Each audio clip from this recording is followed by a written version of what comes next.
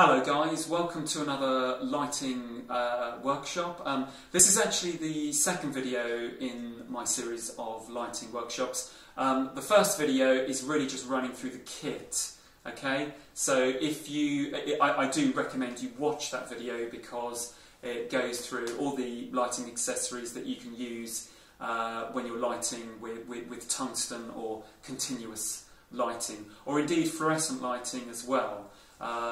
But this video is really to get you up and running, utilising either the kit that's loaned out to our students at college, or you can buy it cheaply on eBay really. I will leave that up to you, but the first video runs through that. This video is running through the actual physical technique of lighting. So I will start off with some do's and don'ts regarding how to light, and essentially we will run through the typical standard broad lighting in a sec. So just quickly, all the lighting setups in the videos will be on a downloadable handout. Okay, so if you just have a quick look at those, obviously in the kits, when you've got a kit or you've got some lighting, obviously get it all out, get it all on stands or the lights, and get ready to go. Just very quickly, camera settings. Make sure you are on 400 ASA or ISO. Make sure you're on, if it's digital, tungsten white balance. Okay, so that will neutralise the orangey light into sort of pure white lighting. Also make sure you're on TV mode or S mode. Dial up a 60th, that's a semi-automatic mode. And the camera will choose, hopefully, if you've got your lights on full blast, an aperture of f8, f5.6, which will be more than acceptable for a good portrait shot. Okay, make sure you're on autofocus as well. Okay, and don't go lower than a 60th of a second because you'll get camera shake or you'll get image movement. Okay, just very quickly, this is some what not to do. Just to quickly say, this is our finished product. We'll be going back to this in a couple of minutes, but I'm going to take the lights off the stand and just show you what not to do. Okay, so when you get your lights out on stands, whatever you do, guys, regarding whatever light it is, this is a redhead with barn doors. Fully recommend these. 30 quid a light on eBay. This is what not to do with your light, okay? So I'm going to put this light at the front, okay? And I think the worst kind of lighting is flash off the camera. And this is essentially doing the same thing. It flattens out all the shadows, the would-be shadows that you would get if you would side or top light your model. And side lighting or top lighting is the proper way to do it. If you light it from the front like this, you get the shadow in the background. If you don't diffuse the light, you get obviously sort of quite harsh shadows. Okay. Now always bring your model forward of the background. So always light them independently. I've got my model a good sort of 10 feet off the background here. Okay. So when I bring my light round to the side, which I'm doing now, side 45 degrees side to the top, slightly higher than the model's head, then we get better shadows. Okay. Now, essentially, put in the barn doors so you don't get light flooding onto the background, onto the ceiling, and we've put it through a screen here.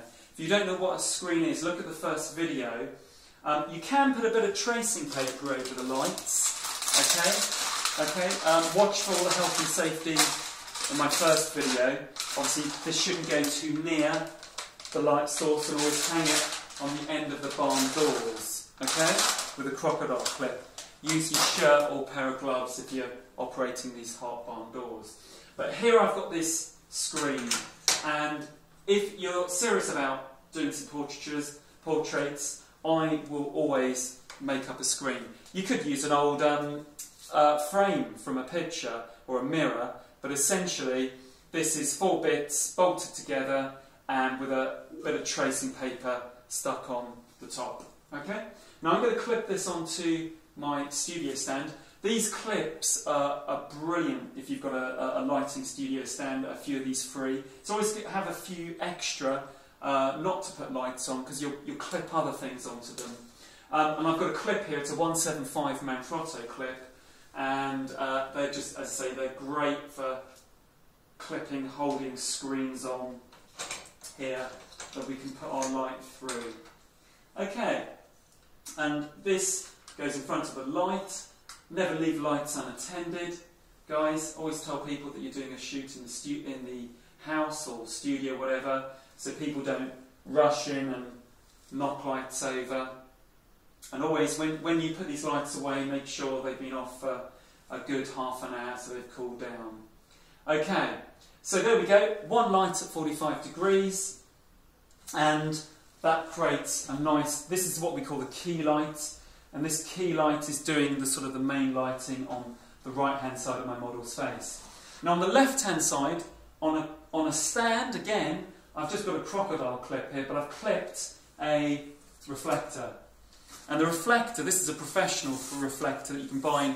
They crop down into smaller, handy size sort of portable functions. But basically, this, you'll see these on our professional sets. But what they essentially do, reflectors or fills, they will add a little bit of light from the key light back in. So that's in and out.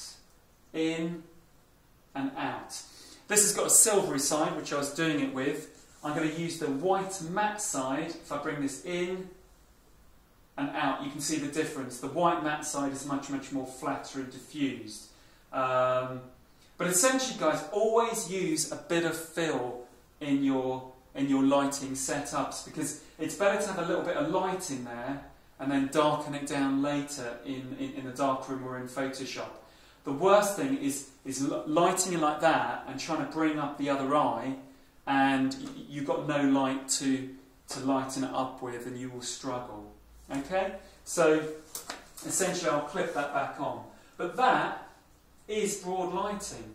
You can do it with or without background lights. I've got the background lights on. If you want to obviously utilise a background, look at my first video, I'll go through all the options there. Here we've got 2 lights at 45 degrees, okay, with barn doors on. They flag the light off from the model, so none of this light is going onto the model apart from a bit of reflection from the bright white of the background. But essentially, guys, always light your model and your backdrop or your background separately. These 2 lights here, 45 degrees, bang, straight onto the white background. Same if you wanted to use a colour, you just use 2 at 45 degrees. You can knock one off as well to get a bit more atmosphere. But that is your basic, what we call broad lighting setup. Okay, I'm going to do lots more other videos, but check out those. But essentially, good luck. Look forward to seeing the results.